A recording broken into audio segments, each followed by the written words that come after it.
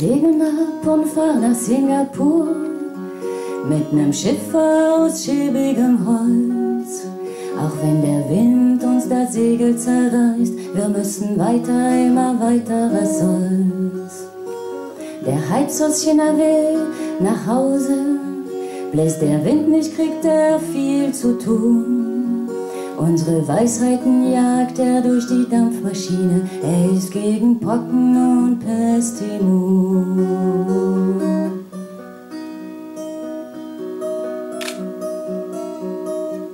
Von der Segelspitze bis zum Kiel auf diesem Schiff haben alle dasselbe Ziel.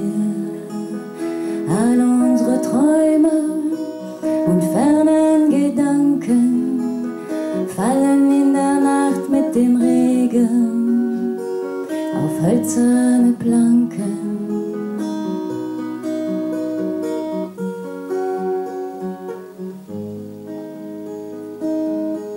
Der Schiffskoch, geboren in Sizilien, hat längst die Weltrezeptur erkannt. Segelnd über die Meere trägt er die Botschaft in ein fernes Land.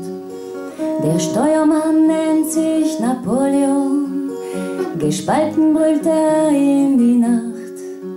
Kommt er müde aus der Schlacht wieder zu sich, wird das Steuer mit nem Strick festgemacht.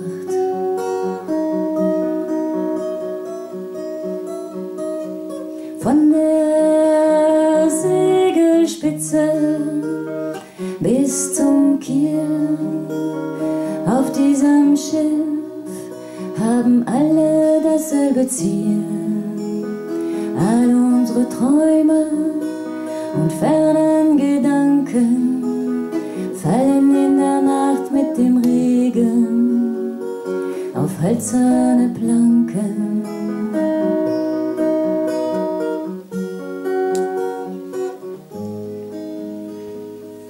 Und das Kommando führt ein deutscher Captain, sein linkes Bein hat er im Krieg verloren.